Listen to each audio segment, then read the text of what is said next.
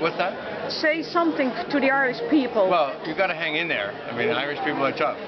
So you have to be tough enough to fight off the oil and gas industry because, you know, what we're seeing is worldwide protests. And I would love to come to Ireland. We'd have to figure out how to get there, to screen or to tour, to talk more, to learn more about the situation.